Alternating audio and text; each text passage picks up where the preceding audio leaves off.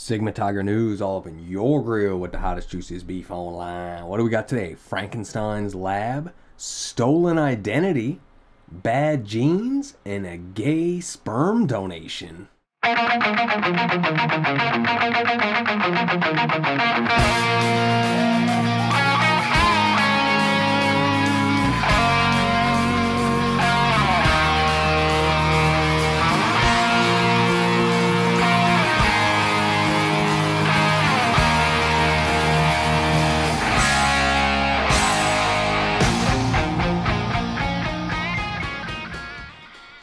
And you're here with the Big Sig Tig, and what do we got? Let's go ahead and dive right in.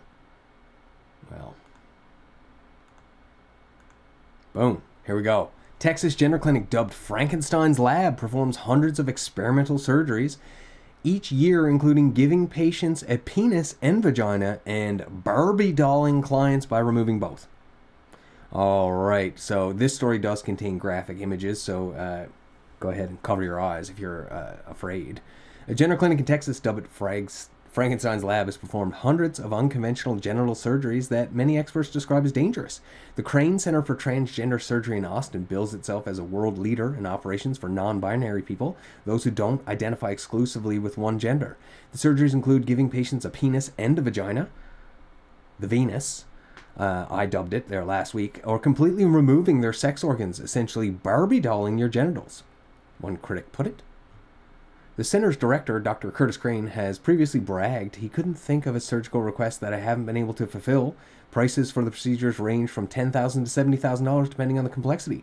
LGBTQ groups say the operations benefits patients' mental health, while opponents say it shows how far off the rails gender-affirming treatment has gone. And there's an image of the doctor and one of his patients. Again, with his hair and his pride flag and his pride shirt. Very prideful. Jay Richards, a fellow at the Heritage Foundation, a conservative think tank, told DailyMail.com, it's tempting to compare clinics engaged in these ghoulish procedures to Frankenstein's lab, but that would be uncharitable to Dr. Frankenstein. He added non-binary and nullification surgeries reveal the sheer madness of gender ideology. It started with surgeries to make males look like females and vice versa, but it doesn't end there because the ideology's definition of gender identity is completely untethered from our sexed bodies. It reduces the human person to mere internal sense of gender, which has no limiting principle, and so can mean anything. Experts describe the newer non-binary procedures as experimental because there is limited research on the long-term outcomes and there's no consensus for the surgical techniques used. While this is not the only clinic that performs these surgeries in the U.S., Dr. Crane said his practice, which also has locations in San Francisco and Boulder, Colorado, is the leader in the field. Dr. Crane, who has been dubbed a crazy butcher by critics on Twitter, claims he is one of the only practitioners in the world who is both a plastic surgeon and urologist, who has also done fellowship in transgender surgery and reconstructive urology. Here he is with his female nurse. However, the surgeon and his clinic have been on the receiving end of at least 8 lawsuits from 2017 to 2019 in California. While all the suits have been dismissed, former patients allege the doctor and his team performed incorrect and unnecessary surgeries, ignored suspected infections and surgical complications that caused debilitating pain and hospitalization, and lied about his success and complication rates. Daily Mail has reached out to Crane Center for comment, but has not received a response. According to the website, the clinic, which has nearly a dozen practitioners across its sites, has performed more than 1,000 phalloplasties, which involve crafting a penis, since 2012. Its doctors perform more than 200 top surgeries, which involve adding or removing breasts, and 150 vaginoplasties, the crafting of vagina, per year. Dr. Crane said in 2020 Facebook Live, "We offer everything you can think of. I opened this practice 8 years ago. I've seen thousands of patients from LGBTQ community. I can't think of a time that a patient has come up with a surgical request that I haven't been able to fulfill. I really can come up with any reasonable surgery that a patient asks for." Okay, and here's an image there of what they do to create the penis, the fake penis. Yeah, just absolutely horrible. A vaginal preserving phalloplasty is the opposite. It constructs a penis for the person without surgically removing their vagina. In people who have either these surgeries, the vaginal opening is located just underneath the base of the penis shaft. Exact numbers of preserving procedures performed are not known, though Dr. Crane did say he has performed hundreds and has had more than 2,000 patients for various gender-affirming surgeries since he took over the clinic, which had only done top surgeries under the founder, who has since retired. Still O'Malley, director of GenSpec, a campaign group told Daily Mail, surgical interventions for non-binary identities are not necessary and arguably cause more harm than good. Extreme body modifications such as nullification should not be carried out merely because the patient wants it. And there it is, you know what I mean? Like, you're 18 plus, you can go decide whatever you want to do, but the fact that you're allowed to offer that service, I don't know. I don't know where we are, people. This ain't planet Earth that I grew up on. Puberty blockers may not be reversible and could raise children's risk of fertility problems and even cancer, Mayo Clinic study suggests. All right, let's dive in. Mayo Clinic experts say puberty blockers can lead to withering testicles, fertility problems, and even cancer among the trans kids who take them in the latest study to raise alarms about transgender medicine. They banned this stuff in the UK. It's coming.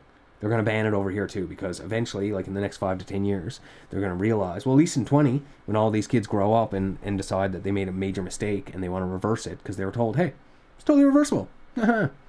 Just give us that cash and let's slice and dice. The findings cast doubt on the reversibility of puberty blockers, a key claim of the trans activists who promote the drugs, saying they only pause puberty and buy time for trans kids to make decisions about their gender, identity, whatever. Instead, researchers say puberty blockers hurt the development of testicles and sperm production in ways that are not fully reversible and could affect users' ability to have children when they grow up. Absolutely. At the tissue level, we report mild to severe sex gland atrophy in puberty blocker treated children, the geneticist Nagarajan Kannan and others wrote in a 33-page study. There's some chronic BP exposure, puberty blockers. You could see the sperm just totally just being annihilated. Trans medicine saves lives. We provide unprecedented historical evidence revealing detrimental pediatric testicular sex gland responses to the drugs. The study has not yet been peer-reviewed, but it has been endorsed by GenSpec, a global advocacy group against medical transitions, Harry Potter, author J.K. Rowling, Benjamin Ryan, and other prominent science writers and others. It takes aim at one of the most controversial issues of our time, whether to provide drugs and surgery to kids who experience gender confusion or dysphoria, and ask their parents and doctors for help. Puberty blockers were originally developed to suppress hormones of minors who started puberty too early. They're nowadays prescribed off-label to fast-growing number of trans children, and they're also used to castrate pedophiles and rapists and things like that, chemically. All right, yeah, so there it is, the surging number of puberty blockers, 2017, 633, and it's over doubled in 2021. Go ahead and get your injection. Republican lawmakers have outlawed puberty blockers and other types of trans care for minors in nearly 2 dozen states. Norway, Finland, Sweden, Holland, and the UK are among a growing list of European countries to have restricted or wholesale stopped trans interventions on children. Whistleblowers have been saying this for ages. Puberty blockers are not a pause button. GenSpec posted about the research. Yeah, we all know this. When you introduce something into the body that changes it and you continue introducing it, then guess what? There's one study about a guy who wanted to just block his nose, okay? Just to see what would happen. And no one would fund it because they thought it would be too crazy. It would probably affect him so badly that no one would fund it. So he said, okay, I'm just going to do it myself. So he basically plugged up his nostrils and mouth breathed. And just after, I think it was a week, his nose cavity began to grow over. Okay, so mouth breathers, people who breathe through the mouth all day long, they end up with an elongated face. Okay, now you can reverse those things, but it's not just a lickety-split thing. You have to train your face and muscles and bone structure back into that. So, yeah, small changes can have big effects. Doctor amputates man's healthy fingers to relieve body integrity dysphoria in Quebec. Well, welcome to Justin Trudeau's trailer park circus, where everything is going wild up here. The amputation enabled him to live in alignment with his perceived identity. And there you have it, just a line out of a science fiction novel. A Quebec man who felt that he should not have 4th and 5th fingers on his left hand successfully petitioned a doctor to remove them. So are doctors just allowed to do this stuff? Well, he came to me, and where's the College of Physicians and Surgeons on this one? Oh, no, it's totally okay to make them feel good. Must affirm people's feelings. A surgeon went ahead and removed the man's healthy fingers in a case of digit amputation, believed to be the first of its kind to relieve so-called integrity dysphoria. The ambidextrous 20-year-old man had apparently tried therapy and pharmaceutical drugs to relieve the feeling that he had 2 fingers that should not be there, but the National Post reports that this only increased his distress. Yeah, and they talk about that if you take someone who's like mildly mentally unhealthy and you put them in therapy and continue talking about it over and over, week after week after week, it actually is a detriment to them. They should forget about it, move on and get over, not dig deep and peel back the onion until there's nothing left, and then just tears. And tears and tears. And there's no onion left, so let's just talk about how we peeled the onion apart. And let's talk about the tears again every week. Keep giving me those dollar bills every week so I can help you. In the journal Clinical Case Reports, Dr. Nadia Nadeau of the Department of Psychiatry at l'Université Laval in Quebec City said of the patient, he hides his fingers, keeps them flexed, leading to impaired dexterity, localized pain, irritability, and anger. The National Institutes of Health defines body integrity identity disorder as the extremely rare phenomenon of a person whose desires the amputation of one or more healthy limbs, or who desires a paralysis. Some of these persons mutilate themselves. Others ask surgeons for an amputation or for the transection of their spinal cord. So it all starts with like, I want to be paralyzed. I don't feel like I should be moving. So they just go ahead and try to paralyze themselves. It doesn't work. So the doctor will snip that spinal cord, and then they're relegated to a wheelchair, and they're pure joy and contentment now. He contemplated asking a friend to watch over him and be prepared to call emergency service in case he attempted lead to resuscitation. The man's nightmares and emotional distress allegedly ceased upon the removal of his two fingers, and after the surgical pain dissipated, he did not experience phantom pain. The case study read that without his healthy fingers, he was able to pursue the life he envisioned as a complete human being without those two fingers bothering him.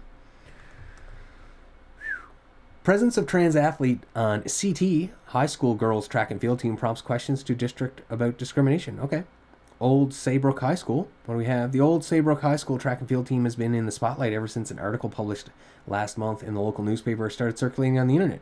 The article featured a picture of the girls track and field team, which revealed the presence of a transgender student on the team. As you can see, many females, and then we have, I'm assuming this giant human compared to the females is the transgender female. Word quickly spread about the issues that had existed inside the girls' locker room. As a result, girls who identify as biological girls and who were born female felt unsafe with the presence of an athlete who was born a male inside the same locker room, especially considering the size differential. The biological girls were forced to huddle in a corner of the locker room so they could change clothes, while at least a modicum of privacy, hoping to remain out of view of the student who was born a biological boy. Biological girls in the situation often experience psychological issues, feelings of embarrassment, and even feel fearful about joining a team in the first place, especially knowing that a biological boy may be watching them change in the locker room. Bottom line, the biological girls no longer felt safe in their own space.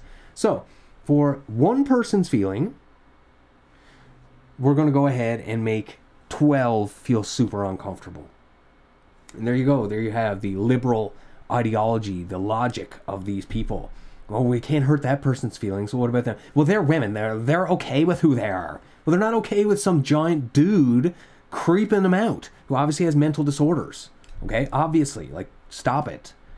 The Centennial reached out to the district in order to understand if the situation is still happening, what accommodations have been offered to the biological girls, who should be entitled to the exact same privileges extended to other students, including ensuring they have their own safe space where their needs as biological girls can be fully affirmed and met. The biological girls should not be forced into an environment that feels unfriendly or hostile, nor should they be discriminated against for wanting, as a protected class themselves, to have their own safe space.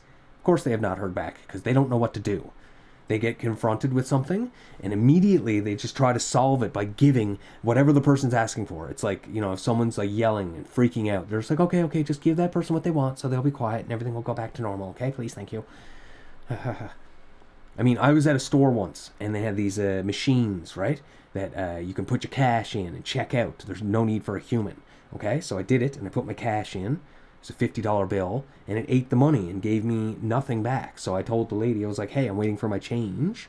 And she was like, oh, that's happened before. So she took it out and tried to fix it. And I was like, just take the money out and give it to me, and you deal with it. I've got things to do. Let's go. And she got all flustered, and I didn't raise my voice. I was just assertive, being like, just give me my money so I can leave. She was like, you're going to have to leave the store, sir. I was like, what? It's like, I'm not leaving until you give me my money. She was like, you're going to have to leave the store, sir. I'm feeling very uncomfortable. I was like, where's your manager? She was like, I'm the manager. And I was like, well, give me my money and call head office later and say you had a problem with the machine, and that's it. I'm not leaving without my money. Transaction complete. Anyway, so this is the people we're dealing with. You know what I mean? Like, they cannot deal with confrontation at all. How did that person get hired into a managerial position? I don't know. Migrant influencer Leonel Moreno, our good buddy, apparently is behind bars, and he's whinging and whining that he's being persecuted for being a scumbag trying to tell people to squat in your house. Crimea River. Rio Grande River. Awesome. The jailed Venezuelan migrant influencer who viciously mocked America to his 500,000 TikTok followers and urged border crossers to invade abandoned houses now misses the glorious liberties he enjoyed in the U.S., whining to the Post this week, I miss my freedom. I came here to the United States because of persecution in my country, but they're doing the same to me in the United States, persecuting me, Moreno, 27, wailed. It's all misinformation in the media about me. They're defaming me. They're misrepresenting me in the news. I'm a good father, a good husband, a good son, a good person, humble, respectful to the person who respects me, continued Moreno, who spoke only in Spanish and hid his face from the video camera's view during the duration of the video. I miss my entire life. I miss my freedom. With Moreno out on the frame, the camera showed inmates in blue striped jumpsuits sitting at the 5. What is happening? I'm afraid they're going to kill me. They're coming for my life. Anyone! So this dude is just a total liberal, clearly. Gimme what I want, and when you receive what you get, oh my gosh, how could you do this to me? Good Lord. I mean, the dude, it was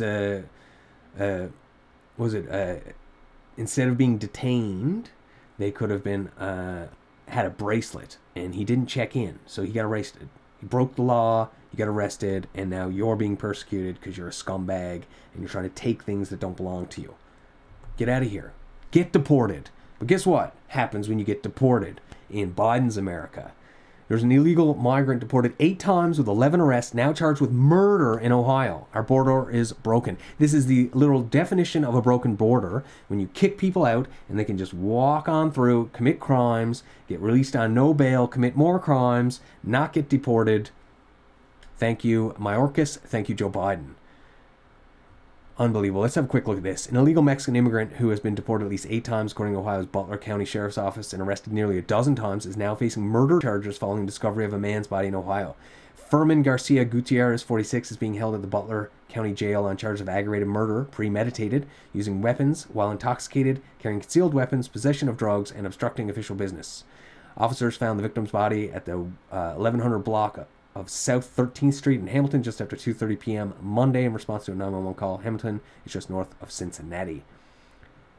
Okay, Gutierrez's first arrest was back in 2001, and he's used at least 7 different names and 3 different birth dates, Butler County Sheriff Richard Jones said during a Wednesday press conference. Gutierrez has been charged with over 20 crimes in that period and is also a gang member.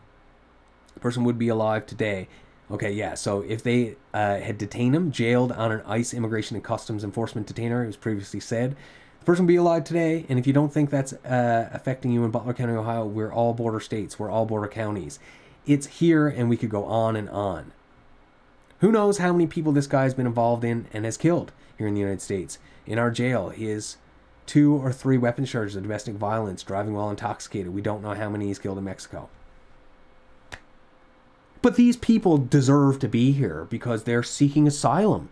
They're just undocumented. Anyway, let's go ahead and see what happens when you don't get your guacamole and you're a thug.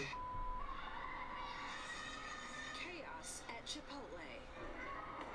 A customer shoots an employee. It was loud, and then we all just ran out because it was, yeah. I mean, wouldn't expect to, I wasn't really thinking about there was going to be a shot, but there was. It happened shortly before 7 o'clock Friday night at the Chipotle on Evergreen in Southfield. Witnesses say it all started out as an argument over food.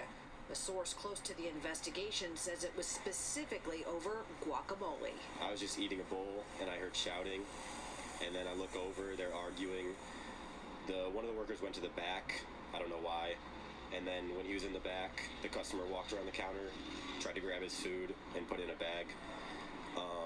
And then the employee came back, and they started fighting, and then we heard a gunshot and just ran out as quick as we could. The employee, a 21-year-old man, shot in the leg, but expected to survive. There you go. Thank the Lord. He aimed low and didn't get the femoral artery.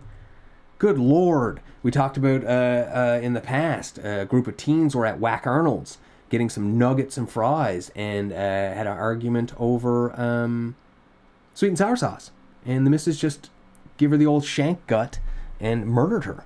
So what are they doing? What's wrong with these people? Okay? What's wrong with people who feel the need to attack over sauce and condiments? Well, guess what? Today's the solar eclipse, people. If you're in the line, then good for you. 6 inmates reached settlement with New York State, allowing them to watch the total solar eclipse. Okay, so inmates are allowed to do whatever they want. Why is everyone so soft? Is it the liberal democratic governments that are allowing everyone to just have what they want, like these helmet kids that grew up and are now politicians? 6 inmates who sued New York Correction Department over its decision to lock down prisons during next Monday's total solar eclipse will get to watch the celestial event after all. Lawyers for the 6 men incarcerated at Woodburn Correctional Facility in upstate New York Thursday said they've reached a settlement with the state that allowed them in accordance with their sincerely held religious belief. Okay? Federal lawsuit was filed last week arguing April 8th lockdown violates inmates' constitutional rights to practice their faiths by preventing them from taking part in religiously significant event. The 6 men include a Baptist, Christian, a Muslim, Islamic, Seventh-day Adventist, Christian, 2 practitioners of Santeria, which is like voodoo, and an atheist. So I don't know anything in any of those religions that talk about having to watch a solar eclipse. Probably the Santeria would be the only one, because atheism isn't even a religious thing. Thomas Maley, a spokesperson for the Corrections Department, said the department has agreed to permit the 6 individuals to view the eclipse, while plaintiffs have agreed to drop their suit with prejudice. The suit came in an appropriate resolution. Yeah, I mean, why not just let them watch it? Who cares? And at the same time, if it's during lockdown, then too bad. So sad. See you in 75 years when the next one comes. Stop giving people things that they don't deserve. These are criminals. They're in jail. They don't deserve any sort of freedoms. Of course, it's not inhumane to say you're sorry you can't witness the sun. But what if they didn't give them the special glasses and then they looked and now they're blind? So that's the corrections institution's problem too, is it? Former Iowa hospital administrator pleads guilty to decades-long theft scheme. Former administrator at the Iowa hospital who assumed a different man's identity for over 3 decades pled guilty to the identity theft Monday. Well, big deal. I mean, it happens all the time. Well, the big deal is, according to the evidence in the case, Kieran's victim was a co-worker of his at a hot dog cart in Albuquerque in the late 1980s. Kieran took his identity and completely assumed it for the following 3 decades. He acquired fake documents, birth certificate, and the victim's name. He was hired as a high-level administrator at the hospital in Iowa City in 2013, the release said. Gave the hospital fake information, including a false I-9 form, social security number, and date of birth. Once hired, he worked remotely from Wisconsin. From 2016 to 2022, Kieran's took out loans totaling $200,000 from 2 credit unions in Iowa using the victim's personal information. 2019, the victim, who was a homeless at the time, found that his credit was being used, which had left him with large amounts of debt. To rectify the issue, the victim went to the branch of the National Bank in LA, saying he didn't want to pay the debt and requesting his accounts be closed. After presenting his real identification, he was asked security questions, which he was unable to answer. The bank then called LAPD. Officers talked with Kieran's by phones, who said he was living in Wisconsin and didn't give anyone in California permission to access his bank accounts. Kieran's then faxed the LAPD fake documents, including resulting in the arrest of the victim on 2 felony charges. He was held without bail at LA County Jail. Over the following months, Kieran's continued to contact LAPD and LA District Attorney on the status of the prosecution, while the victim continued to assert that he was not Kieran's. A judge found the victim to be not mentally competent and ordered him to a mental hospital. The victim pleaded no contest in March 2011 to 2 charges in exchange for time served. Okay. And then said, you're not allowed to use your own name. Only use their true name, Matthew Kieran's, from then on. He spent 147 days in a mental hospital. So this is the world we live in, okay? You can literally fake stuff and hand it in and people will believe you just on face value, no real investigation. The guy was homeless, so he's completely dismissed. The other guy works at a hospital, so he's totally legit. Unbelievable. So heads up on identity theft, people. Be very, very careful. Hold your life dear to yourself and your identity, because there are monsters everywhere.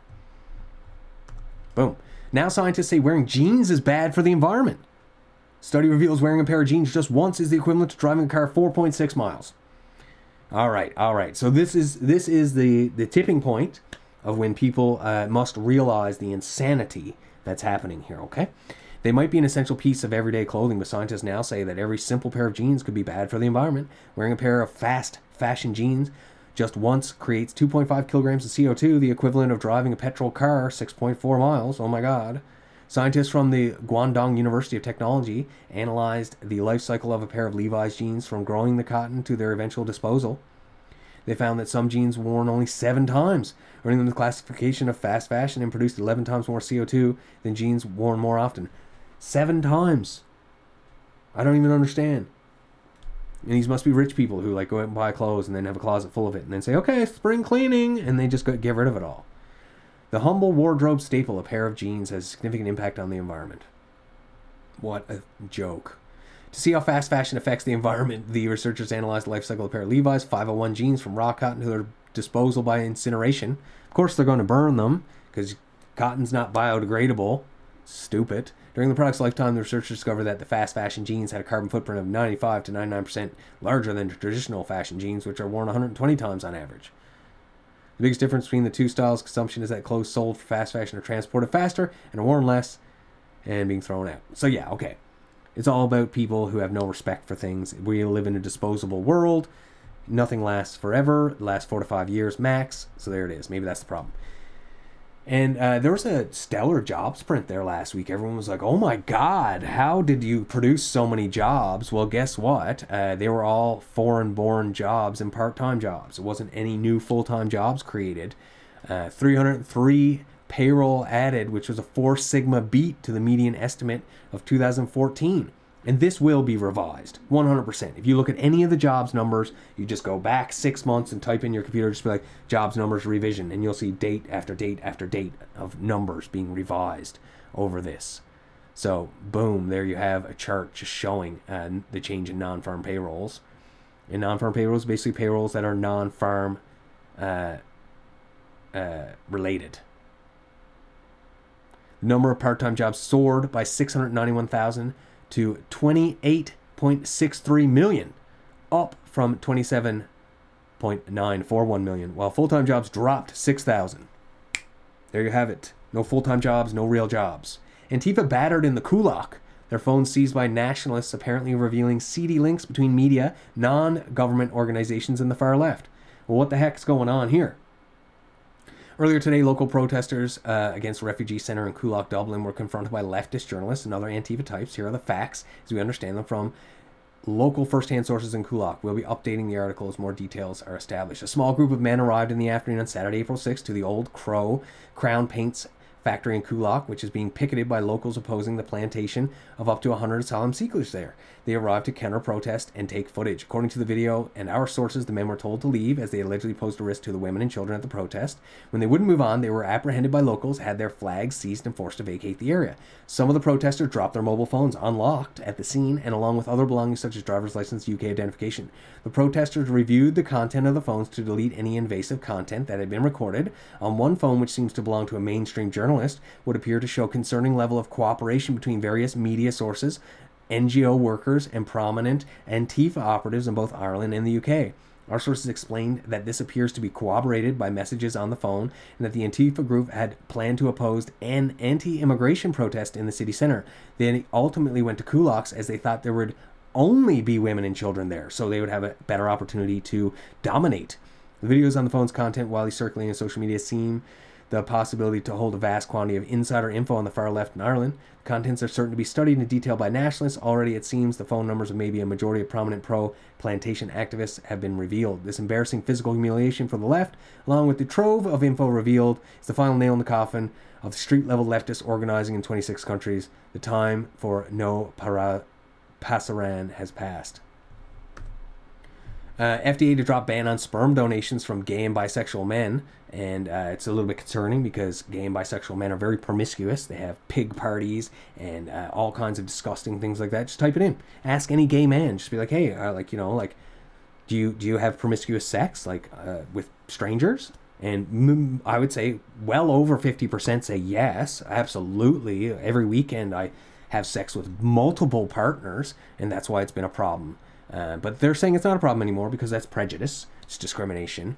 The FDA is making plans to significantly expand the number of gay and bisexual men who could donate sperm anonymously. Long-standing agency rules ban anonymous sperm donations by men who acknowledge having sex with other men during the previous 5 years to reduce the risk of spreading pathogens, including HIV, the virus that causes AIDS. Under a proposal that's drafting, the FDA would eliminate the broad ban and instead adopt more pointed screening questions to assess HIV risks, according to people familiar with the agency's deliberations. They're planning to finalize the proposal by summer. If the White House approves, new guidelines could go into effect by the end of this year. And people also say, I'm not saying anything, whatever, I don't know. But they say, being gay is not a choice. You know what I mean? You're born with it. So if that's the case, is it hereditary? Would a woman want to know that it was gay sperm that was being donated? If she, like, you know, maybe she doesn't want a child to be gay, perhaps by heredity. If it's just happens, it happens, whatever. But, like, you know, if you could choose, wouldn't you want your children to procreate? You want to be a grandma, grandpa, something like that? IVF and assistive reproductive technologies account for some 2%, or about 86,000 of infants born in the U.S. each year, according to the U.S. Department of Health and Human Services. And there you have it, people. Sigma Tiger, all up in your grill with the hottest, juiciest beef online. If you have a comment, go ahead, throw it down. Like and subscribe. Sigma Tiger, signing out.